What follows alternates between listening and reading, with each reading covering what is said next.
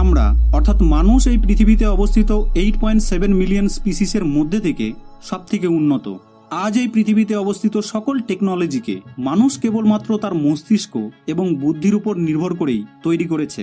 আর এই intelligent species অর্থাৎ মানুষ প্রাচীনকাল থেকেই পৃথিবীতে অবস্থিত অসহায় জীব এবং প্রাণীদের হত্যা করে এসেছে। এই মানুষই বিভিন্ন পশু পাখিদের কাছ থেকে তাদের স্বাধীনতা কেড়ে নিয়েছে এবং নিজেদের এন্টারটেনমেন্টের জন্য এদের খাঁচায় ভরে দিয়েছে।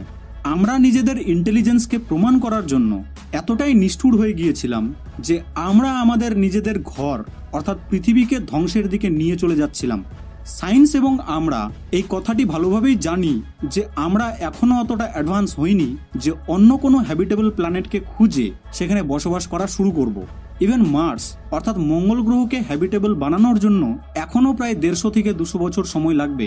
এই সকল কথাগুলিকে জানা সত্ত্বেও আমরা আমাদের প্রিয় ঘরকে ধ্বংস করার পিছনে সবসময় লেগে রয়েছি।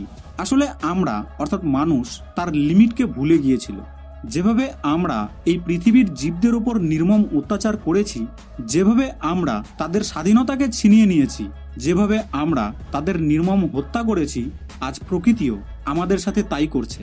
আর এই কারণের জন্যেই একটি ক্ষুদ্র জিনিস যাকে খালি চোখেও দেখা যায় না, এই সামান্য অতি ক্ষুদ্র ভাইরাসটি আমরা যেভাবে প্রকৃতিতে অবস্থিত জীবদের সাথে আচরণ করেছিলাম, আমাদেরও অর্থাৎ মানুষদের সাথেও আজ তাই করছে। আর শুধু তাই নয়, আমাদেরও ঠিক একই রকমভাবে বাড়ির 4 দেয়ালে অর্থাৎ খাঁচায় বন্দি করে দিয়েছে। আমার এই কথাগুলিকে শুনে হয়তো আপনার খারাপ লাগছে, কিন্তু বন্ধু আপনি নিজেই একটু ভেবে দেখুন, তাহলে আপনার কাছেও বিষয়টি পরিষ্কার হয়ে যাবে। এই সকল দুঃসংবাদের মধ্যে থেকে একটি খুবই ভালো খবর হলো এই যে বিশ্বব্যাপী এই লকডাউনের কারণে পৃথিবী আবার নিজেকে হিল করা শুরু করে দিয়েছে। পৃথিবীর পলিউশন লেভেল কমতে শুরু করেছে এবং এর সাথে সাথে পৃথিবীর এয়ার কোয়ালিটি আগের থেকে বহুগুণ ইমপ্রুভ হয়েছে। চায়না হলো পৃথিবীর সবথেকে বড় ইন্ডাস্ট্রিয়াল হাব, আর অবভিয়াসলি যেখানে বেশি ইন্ডাস্ট্রিজ থাকবে সেখানে স্মোক, পয়জনাস গ্যাস, কোল কনজামশনস, ন্যাচারাল রিসোর্সেস কনজামশনস এবং পলিউশন অবশ্যই তৈরি হবে। প্রতি বছর কেবলমাত্র চায়না প্রায় 900 কোটি টনের থেকেও বেশি কার্বন ডাই অক্সাইডকে পরিবেশে এমিট করে। চায়নাই হলো একমাত্র কান্ট্রি যা সব থেকে বেশি কার্বন ডাই অক্সাইডকে এমিট করে এবং সেকেন্ড হলো ইউএসএ। কিন্তু গত 3 মাসে এই নাম্বার খুবই দ্রুত গতিতে নিচে নেমে এসেছে। চায়নার সিআরইও অর্গানাইজেশনের রিপোর্ট অনুযায়ী গত মাসে চায়নার CO2 এমিশন প্রায় 20% কমে গেছে। ইন্ডাস্ট্রিজ এবং ট্রান্সপোর্টেশন সিস্টেম বন্ধ থাকার কারণে খনিজ সম্পদের উত্তোলনও বন্ধ হয়ে গেছে, যার ফলে আলটিমেটলি পলিউশন অনেকটা কমে গেছে এবং প্রতিদিন এর পরিমাণ কমেই চলেছে। আর শুধু তাই নয়, 2019 সালে ইউনাইটেড কিংডম এবং ইটালিতে পলিউশনের লেভেল 50 থেকে 60-এ পৌঁছে গিয়েছিল, কিন্তু 2020 ফেব্রুয়ারি থেকে এই লেভেল অনেকটা নিচে নেমে গিয়ে 20-তে এসে পৌঁছেছে। যদি ইন্ডিয়ার কথা বলি তো দিল্লির পলিউশন লেভেল প্রায় 150 থেকে 160 থাকতো, কিন্তু করোনা ভাইরাসের কারণে এই লেভেল 70 থেকে 80-তে এসে দাঁড়িয়েছে। আর শুধু তাই নয়, ভারতের বেশ কিছু শহরে তো এয়ার কোয়ালিটি ইন্ডেক্স 25-এর নিচেও রেকর্ড করা হয়েছে। কেবলমাত্র সায়েন্টিস্টরাই নয়, বরং বহু সাধারণ লোকেরা তো এও বলছে যে তারা নাকি তাদের লাইফে কোনোদিন এতটা পরিষ্কার আকাশ দেখেনি।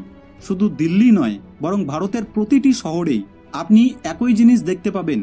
আর শুধু তাই নয়, বরং 2019 সালে বাংলাদেশের এয়ার কোয়ালিটি ইন্ডেক্স ছিল 101 থেকে 150 অব্দি, কিন্তু 2020-তে সেটি নেমে দাঁড়িয়েছে 80 থেকে 90। যদি ভারতের কথা বলি তো 135 কোটি লোক যদি বাড়িতে বন্দী হয়ে থাকে তাহলে এয়ার পলিউশন করবেই বা কে, তাই না? এবার একটি ইন্টারেস্টিং ফ্যাক্টকে জেনে রাখুন। যখন আমি এই ভিডিওটি তৈরি করছিলাম তখন এই পৃথিবীতে করোনা ভাইরাসের কারণে ঘটা মৃত্যুর সংখ্যা ছিল প্রায় 2,53,235 জন। কিন্তু আপনি কি জানেন যে প্রতি বছর সারা পৃথিবীতে কেবলমাত্র পলিউশনের কারণে প্রায় 46 লক্ষ মানুষের মৃত্যু ঘটে? এছাড়াও সারা পৃথিবীতে প্রতি বছর কেবলমাত্র রোড অ্যাক্সিডেন্টের কারণে প্রায় 14 লক্ষ মানুষের মৃত্যু ঘটে। তো যেহেতু সারা পৃথিবীর ট্রান্সপোর্টেশন সিস্টেম কোভিড-19-এর কারণে বন্ধ হয়ে রয়েছে, তাই এই বছর এই সংখ্যাটি কতটা পরিমাণ হ্রাস পাবে তা একবার ভেবে দেখুন। এছাড়াও পলিউশনের কারণে যে সকল প্রাণহানিগুলি ঘটত সেগুলির পরিমাণও 2020 সালে কতটা হ্রাস পাবে এ ব্যাপারে কি আপনি কোনোদিন ভেবে দেখেছেন? যেমনটি আপনি জানেন যে ওজোন লেয়ার আমাদেরকে সূর্যের আল্ট্রাভায়োলেট রশ্মির হাত থেকে রক্ষা করে, কিন্তু এই ওজোন লেয়ার প্রতি বছর ক্ষয় হয়ে যাচ্ছিল। কিন্তু গত কয়েক বছর ধরে এই ওজোন লেয়ার আবার নিজেকে রিকভার করা শুরু করে দিয়েছে। কয়েক বছর ধরে এই ওজোন লেয়ারের 1 থেকে 2% ইমপ্রুভমেন্ট রেকর্ড করা হচ্ছিল, কিন্তু 2020-তে পয়জনাস গ্যাসের এমিশনে রেকর্ড ব্রেকিং ডাউনের কারণে এই ওজোন লেয়ার আরও দ্রুত গতিতে নিজেকে রিকভার করা শুরু করেছে। দেখুন, পলিউশন বলতে আমি কেবলমাত্র এয়ার পলিউশনের কথা বলছি না। আমরা প্রতি বছর প্রায় 630 কোটি কেজি প্লাস্টিক ওয়েস্টকে সমুদ্রে ফেলে দিই, যার ফলে প্রতি বছর প্রায় 1 কোটি সামুদ্রিক প্রাণী মারা যায়। করোনার কারণে প্লাস্টিকের ব্যবহারও পৃথিবীতে অনেকটা কমে গেছে, যার ফলে আলটিমেটলি সামুদ্রিক প্রাণীদেরও মৃত্যু কম ঘটছে। ট্রান্সপোর্টেশন সিস্টেম বন্ধ থাকার কারণে CO2 এমিশন তো কম হচ্ছেই, তার সাথে সাথে নয়েজ পলিউশনও কম হয়ে গেছে। যেমনটি আমি আপনাকে আগেই বললাম যে পৃথিবীর প্রায় সকল ইন্ডাস্ট্রিজগুলি বন্ধ হয়ে রয়েছে এবং অলমোস্ট সব জায়গায় কাজ বন্ধ হয়ে গেছে, যার ফলে মাইনিংও কমে গেছে।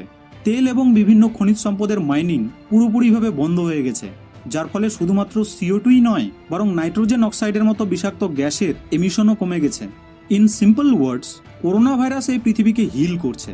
করোনার কারণে এখন পৃথিবীর ন্যাচারাল রিসোর্সেসগুলির সঠিক ব্যবহার হচ্ছে এবং ওভার এক্সপ্লয়টেশন বন্ধ হয়েছে। করোনার কারণে বৃক্ষচ্ছেদনও বন্ধ হয়ে গেছে। ওয়েল, এই সকল বিষয়গুলিকে অবজার্ভ করার পর মনে হচ্ছে যে ভাইরাস করোনা নয়, বরং মানুষই ভাইরাস, এবং করোনা হলো সেই ভ্যাকসিন যা পৃথিবীকে হিউম্যান ভাইরাস থেকে রক্ষা করছে। যদিও এই মৃত্যু মিছিলে এই কথাটি বলা আমার উচিত নয়, কিন্তু এই কথাটিও সত্য যে করোনা ভাইরাস এই পৃথিবীর জন্য একটি ব্লেসিংস হয়ে এসেছে। তো বন্ধু, আমার শেষের এই কথাটিতে আপনার কি মত রয়েছে তার নিচে কমেন্ট বক্সে অবশ্যই জানাবেন। ভিডিওটি যদি সত্যিই ভালো লেগে থাকে তাহলে লাইক এবং শেয়ার অবশ্যই করবেন, যাতে এই ইন্টারেস্টিং নলেজ অন্যদের কাছেও পৌঁছায়। আপনাদের সঙ্গে আবার দেখা হবে নেক্সট ভিডিওতে।